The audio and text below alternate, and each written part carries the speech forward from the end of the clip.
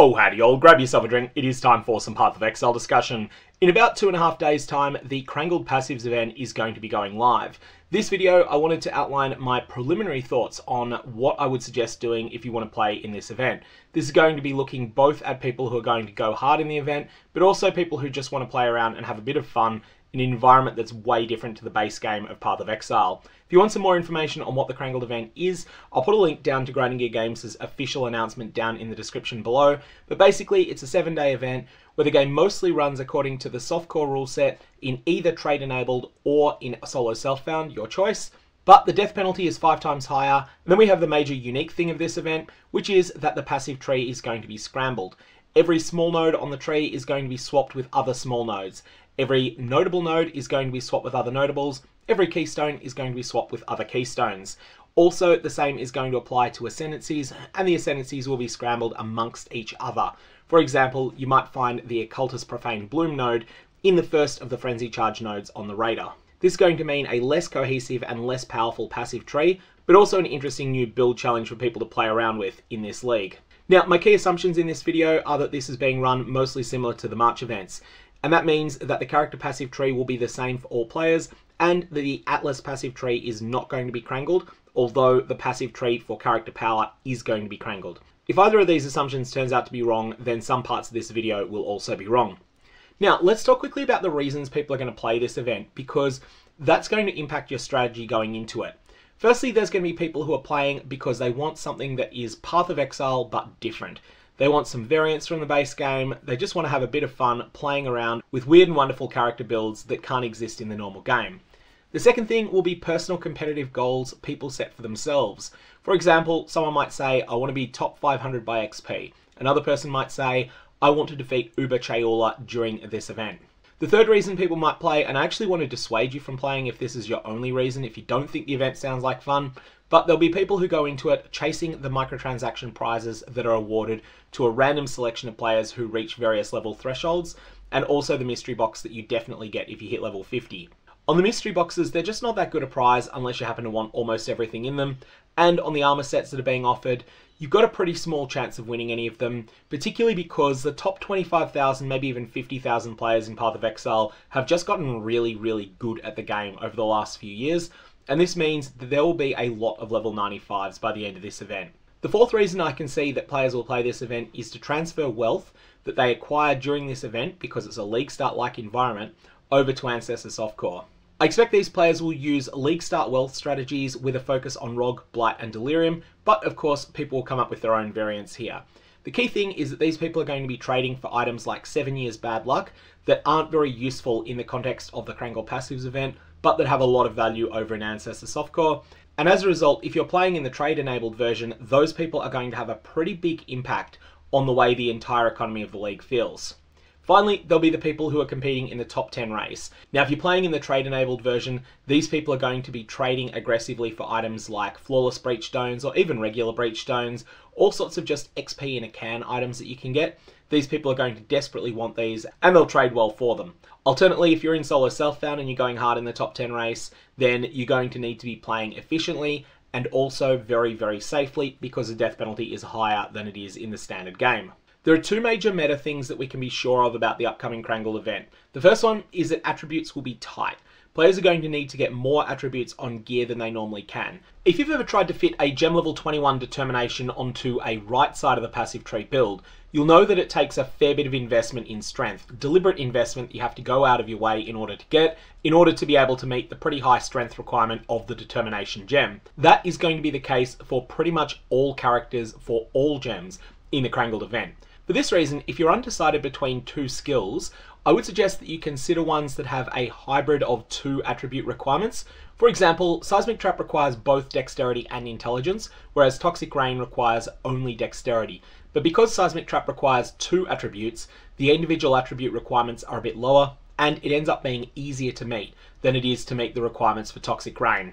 If in doubt, pick a base skill that has these hybrid attribute requirements, because they'll be easier to meet, and if in doubt, consider at least early on using support gems that have hybrid requirements as well. In the base game, you get a lot of attributes for free by pathing your tree. So 10 attribute nodes are called travel nodes in the base game for a reason. They are considered complete and utter rubbish that you take because they're on your way. In the Krangled event, you're going to find that a lot of those are going to be scattered to the wind, and you're just not going to get them by accident. So attributes are going to be tight even before you consider tattoos, and I don't think many players, except at the very top end of character power during the event, will be able to fit many tattoos on their build. Lastly, let's talk Astramentis. Astramentis is too rare for most people to realistically farm during this event.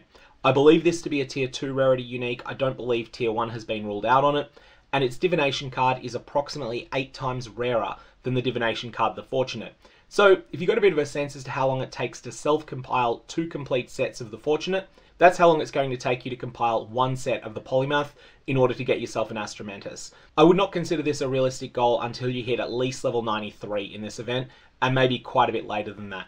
Of course, if you're playing in trade enabled, you can always try and source Astramentis through trade. It will solve all of your attribute issues for you in one fell swoop, but of course it has a very, very high opportunity cost because the amulet slot is extremely good. I will leave it up to you to decide whether it's worth it or not. The second meta point that I want to make is that cluster jewels are going to be dominant in this event. The opportunity cost of using cluster jewels in the base game is that you have to give up a few base tree clusters that you might have otherwise wanted. Often it's worth using a cluster jewel because they do meet this opportunity cost, they are balanced against it, but the cost is real. In the Krangled Passives event though, the passives you want are going to be scattered to the winds, and this means that the classic tree is at a lower power than it is in the base game, but cluster jewels are going to be at their full power. In fact, I think that cluster jewels are going to be so solid that you would even consider using a scoured cluster jewel in this event because it'll just provide you with a large amount of stats that you need. Of course, it is very, very, very easy to roll something that is meaningfully better than a scoured cluster jewel. Another point that's important to make here is that this is a potential solution to all the problems we were talking about before with attributes. You've got to get those attributes somewhere, and cluster jewels, while they're not an amazing place for it, they are a place that you can reliably roll them. Whilst in the base game, players usually only want attributes on their cluster jewel if they're playing a stat stacker build, I do think that's not going to be the case in the Krangled Passives event.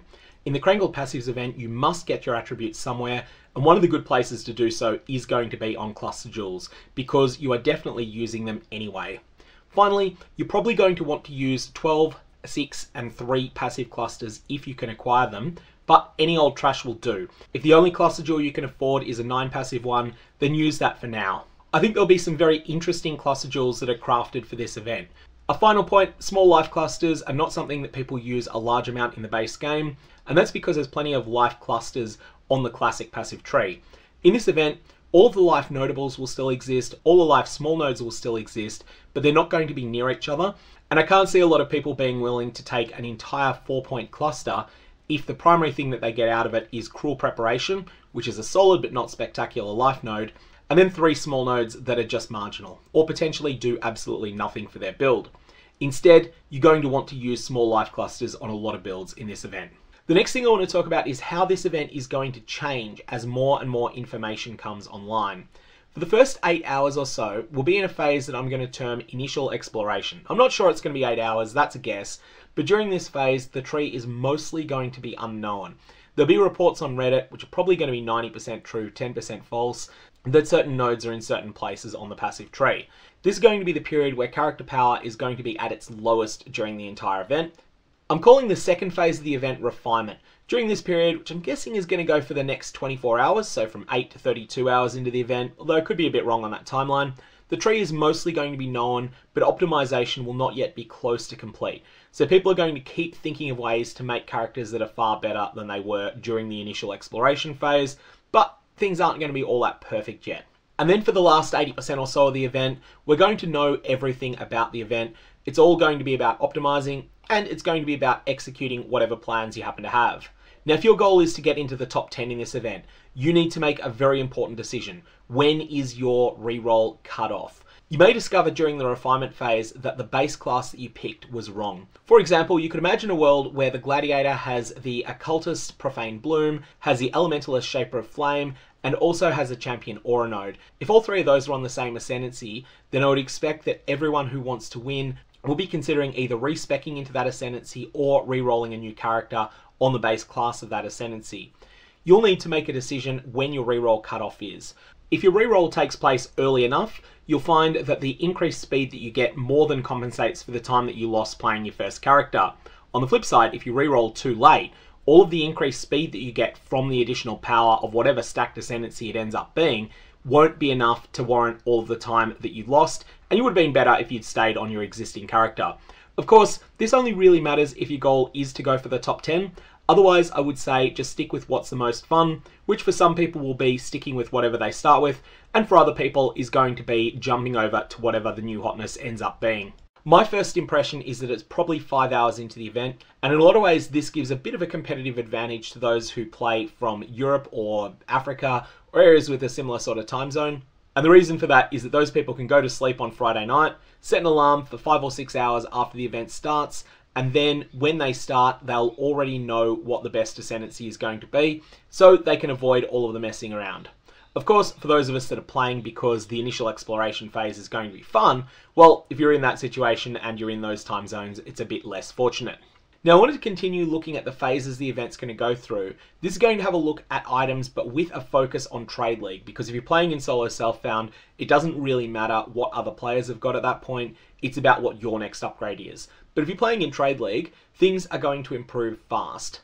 Day 1, almost no Tier 0, Tier 1 and Tier 2 uniques exist. Tier 3 uniques are going to be scarce, rares are going to be bad. This is kind of the way that it is in a normal league start as well, but things will be a bit slower because there'll be a smaller player base than a new league start, and there will also be less character power. Builds that can defeat milestone bosses on dumpster gear shine incredibly bright on this day. Whether that be the Maven, whether it even be the Black Star. Black Star will be something that I think a lot of people will have problems with in this event. Those builds are going to be really bright shiners if you're playing in Trade League. Days 2 to 4, you start seeing rarer uniques exist, but they're scarce and they're somewhat monopolized by the people who had a good day 1, because those people have the currency to throw around in order to pick up those rarer uniques. Tier 3s become pretty accessible, so this means if you want a Heat Shiver, don't count on getting it day 1, but you will definitely get it day 2 or 3 or 4 if you play a moderate amount. Rares start getting better at this point, and most players are still prioritizing their success within the event, which means unlocking their Atlas, building a bit of a Scarab pool, and so on and so forth. Now, days 5 to 7, I'm expecting there to be quite a big change. As we get to the last few days of the event, more and more people are going to be quitting the event. Sometimes this will be because they decide they've just had enough of it. Sometimes it'll be because they feel like they can't make the next progression milestone that they've set for themselves. They've achieved their last achievable goal for the event. And sometimes it's going to be because they just run out of time. Maybe someone works Wednesdays, Thursdays, and Fridays, and as a result, they just don't have the time to dedicate to the event. Now, among those players, some of them are just going to let their characters go to Ancestor Softcore as is, but other people are going to try to maximize the amount of wealth that they take with them. For example, they might start trading all the gear that makes up their character for as many copies of the Divination card 7 Years Bad Luck as they can afford, or other pieces of mirrors like the Divination card The Immortal. Or they might try and pick up other things that people really want in trade leagues, like Yellow Harvest Goo, Maven's Ritz, and the like. During this phase, these people who are exiting the economy are going to dominate the league economy, and that's important to be aware of. It means that if you do want to use this event to pick up wealth in Ancestor Softcore, you probably want to do it before people start quitting the event en masse, which means you want to start doing it days 3 and 4. Start converting your wealth into fractions of mirrors, start converting it into other things that have more value in a long-term trade league than they do in a short-term event like this. Now, if you are not interested in accumulating wealth in Ancestor Softcore, this is also going to have a bit of an impact on you, because it's going to mean that if you do come across a drop like 7 Years Bad Luck, that you'll probably be able to get a lot more for it in this event. If you hold on to it towards the end, you'll then be able to potentially trade it for some very powerful gear that's easily required in Ancestor Softcore, but that might be much more difficult to acquire in a temporary event like this league. Let's talk next about build selection. Firstly, I want to ask the question, should you aim to scale your character's power through gem levels or through weapon scaling? Now, in the base game, gem level scaling is just superior days 1 to 3. It is much easier to get a near endgame gem, i.e. a level 21 gem without quality, than it is to get a near endgame weapon. By day 4, a small number of very good weapons exist, but they're only affordable to players who really efficiently farmed days 1 to 3. And this means those weapons are mostly going to be available to people who did gem level scaling early. For that reason, I want to recommend that you start with a skill that is gem level scaling. Now, there are a few things that mass produce good weapons. Rog and Heist come to mind. Rog creates very good weapons, and Heist drops them from curios in Enchanted Armaments Heist. Enchanted Armaments Heist may not be that popular in a mature trade league, but they are really, really good at league start. Now, players are going to do less Expedition and more Heist in this event, I expect, due to the mechanics' relative safety and how difficult they are on a low power character. But those players who are doing Expedition will do extremely well because they'll be able to create some of these early weapons. All that said, I still recommend that you build around gem level scaling because level 20 gems and level 21 gems are pretty easy to come by very early in the league, and they're just good enough to do all content in the game in a way that a 300 DPS physical sword is not really good enough to do all that much content. The next build question I want to look at is, do you go tanky, do you go glass cannon, or do you go some hybrid of the two? I don't think you're going to be able to pull together a really tanky character with the Krangled tree. The tools that you need to make one will be too spread out all over the tree. Glass Cannon with Custom Death Portal will fall off maybe around level 83, 84, 85, and that's because of the higher Death XP penalty. For that reason, I think that Hybrid is going to be the way to go in this event. Defense from auras, clusters, items, but not really from the classic passive tree because all of the defensive nodes are going to be scattered to the winds. And you'll find you have things like evasion passives next to armor passives, next to life passives, next to energy shield passives, next to spell block passives. All of these things that don't really synergize with each other, even though they're individually good stats if you can get a lot of them. The main thing I think you're going to want to do though is take a leaf out of hardcore players' books and roll your maps conservatively. The most dangerous thing in modern PathOfExile tends to be map mods, and as a result, less of them is going to be safer. If you're looking to get as much XP as possible, I think what you're going to want to do is run a lot of 2-mod magic maps, or potentially really conservatively rolled rare maps. Don't run 8-mod maps, except maybe when you've just dinged a level. And remember that while 2-mod maps do impact your map sustain, if you spec a bit into map sustain on the passive tree, you won't have any real problems with that. I should just clarify though that this only applies once you've set your atlas up. While you're setting up your atlas, it's perfectly fine to val your maps, take a few deaths while you're building up your atlas passives, but once you've got them set up, then at that point you probably want to stop dying. The next build question I want to ask is, do you want to play instant damage, damage over time, or damage through a proxy? When I'm talking about damage through a proxy, I mean things like totems, traps, mines, anything where you are not the origin of the damage. I'll start by thinking about brands. Here, I feel like Runebinder might be too far away from brand masteries for me to be able to recommend these builds. Totems come next, and Vaal Ancestral Warchief Flamewood builds might be S tier for bossing, because most totem life is kind of scattered on the regular passive tree anyway. Ancestor Totem attack builds might work with a Krangled tree, but I do think that native spell totems, so things like Holy Flame Totem, and Spell Totem support builds are much more dependent upon Ancestral Bond, and I think they may be much worse than they are in the base game. That said, I definitely think Flamewood is at least worth investigating during this event. Now, minions come next, and I think that these are probably going to be bad, as the important stuff on the passive tree for minions, there's a lot of it, and it's going to be scattered to the winds during this event. But do keep an eye out, maybe one of the Ascendancies will be really, really stacked with minion stuff, and if that's the case, then I'm willing to reassess my thoughts on minions. For traps and mines, most trap and mine builds are very heavily reliant upon critical strikes. We'll get to why I don't think critical strike builds are going to be good in this in a sec, but do keep in mind that there are poison versions of trap and mine builds, and I do think that those are going to be better. In fact, I'm probably going to be playing a physical poison trapper, and I think that this is going to be one of the more meta builds in this event. So let's talk critical strikes. I think critical strikes are going to be hard to pull off in general. In the normal game, without the Krangled tree modifier, there's a synergy involving base tree critical clusters granting you both critical strike multiplier and critical strike chance together in the same cluster. This is really important because you need to have both stats for either of them to become good. Now in the Krangled tree world, you're not going to have clusters where there's a good critical strike multiplier node that is the focal point of the node that's a notable, and then the small nodes that are leading up to it are going to be things like 25% increased critical strike chance that then provides you that critical strike chance necessary for that multiplier to be good. You will still find that you'll get some clusters that have notables with critical strike multiplier on them, but they're going to be missing that context that makes them good in the base game. It's probably going to be possible to pull off a critical strike build, especially using some of the medium cluster jewels for critical strikes, but I think this is going to be very difficult to do well. Now, damage over time is balanced against critical strike based instant damage in the base game, It generally is worse than critical strike based instant damage, but it does have its own unique advantages as well. For that reason, I feel like damage over time is better than non-critical strike based instant damage builds, which I'm also not going to recommend in this event. Damage over time is likely to end up with the right tools, although we're going to need to find out where all of the different dot multi nodes are scattered across the tree. But it is poison that has jumped out at me as the thing that I think has the most potential in this event. And that's because it can scale off a lot of different stats. And it's also in a pretty strong spot in the base game as well. The next thing you want to consider when it comes to builds is the symmetry or asymmetry of the classic passive tree. And you want to have a look and see, are any of the base classes clearly ahead just due to having more options or better pathing? And one of the things you'll notice if you look into this is that some of the ascendancies have more notables than others. For example, there are 8 notables in the Saboteur, the Chieftain, the Hierophant, and the Deadeye. More options is likely to be better, but not absolutely guaranteed, because you might wind up with some of these being things that don't really achieve anything on their own.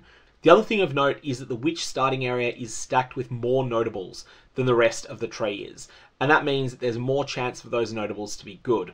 Now, this doesn't guarantee that these ascendancies or that the Witch class are going to be better than other options. It just means that they have more chance to be good. Let's talk quickly about the Atlas for the event. Now, this is a race to get as much XP as possible, at least if you're focused on the competitive aspect, but currency is going to help a lot when it comes to that. I expect that the top 6 in the trade-enabled version of this event may well end up going to the first high-end cohesive group that happens to get a Miracle Headhunter drop. Or alternatively, maybe they don't get a Headhunter to drop for them, but they get something massive, a Mirror of Kalandra, a Mage Blood, etc., that they're able to trade for the first Headhunter that goes up for trade. Once they've got that Headhunter, they can then farm 5 ways and 4 ways, which are the best source of XP in the game still, despite the nerf that they got in 3.22. And they can also farm these for loot as well, because these do drop quite a bit of loot, especially very early on in a league, that they can then trade for more emblems. Essentially, the first group that ends up with a Headhunter will end up in somewhat of a virtuous cycle of currency for themselves, and that's going to propel them into a bigger and bigger lead. Now, on the flip side though, you might be playing solo, and this could be solo in a competitive sense in the solo self-found environment, or it might just be that you are not that interested in trading aggressively and cooperating with other players in order to boost yourself up the ladder. In that situation, I think that the best strategy is probably going to be to spec hard into Abyss in this event. That's because Abyss is relatively easy, at least alongside easy map mods, and when characters are weak, Abyss and a map sustain Atlas allow running transmuted maps, getting map returns from them because the Abysses are adding so many monsters to each map, and also Abyss just gives so much XP it is not funny. Betrayal is also worth your while considering, and I think that for a lot of people, one of the first sets of points you should spend on your Atlas passive tree when you're setting it up is going to be the early node that gives a boost to the percentage chance of getting a Jun mission when you complete a map. The reason for this is that Jun missions provide an enormous amount of XP, and this remains a really good boost of XP when the map is rolled conservatively. So in conclusion, if you're looking to get XP solo, the Atlas strategy that I would default towards is throwing a whole bunch of Abysses onto your maps, throwing Betrayal onto your maps, and running reasonably easily rolled maps that don't have very many mods on them. So in the absence of knowing how the Krangled tree is going to work out, I think that the best build to start with is going to be physical, poison, mines, and or traps. Which version of this you want to run is entirely up to you. You could go Exsanguinate Mines, Reap Mines, you could go Seismic Trap. I'd be inclined to go Seismic Trap as your main skill, Exsanguinate in Deerstalker once you're able to get your hands on that item as your secondary skill, and potentially you could use Reap in Mines as well for a little bit of extra damage. Now this build can function without passives at all. Every useful passive that you get is a bonus. Colline Point is a tier 3 rarity unique that you can pick up in trade, or worst case scenario through target farming Jorgen in Betrayal. Now there's a divination card called Broken Truce that's an uncommon drop from Jorgen in Betrayal. It's not truly rare. As a result, it's something you can slowly start working on from the end of Act 9, but really it's something you start working on for real once you get into the Atlas, and your first points on your Atlas tree would be increased chance of getting a Jun mission. Once you've got that, you work on your entire Atlas, getting yourself a whole bunch of extra character power and also getting your Atlas better. But while you're doing this, you're also going to be passively generating Jun missions.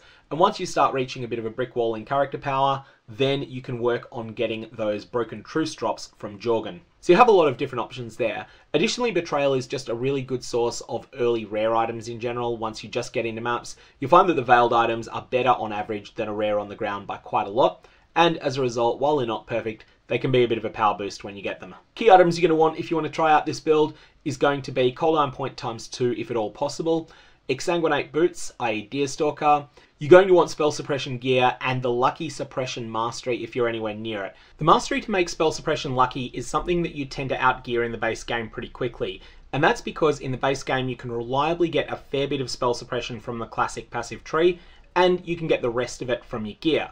However, in this event, you're only going to reliably have access to the suppression that you get from gear. Spell Suppression is still a really, really strong defensive layer, but you're very unlikely to get 100% on gear.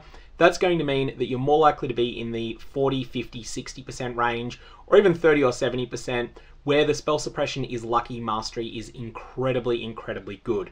So essentially, it's going to be much better in this event than it is in the base game, and it's something you should definitely take and probably keep for the entire event. Other than that, the main thing you want on this character is Gem XP. You want lots and lots of Gem XP, because that's going to be where a lot of your damage is going to come from.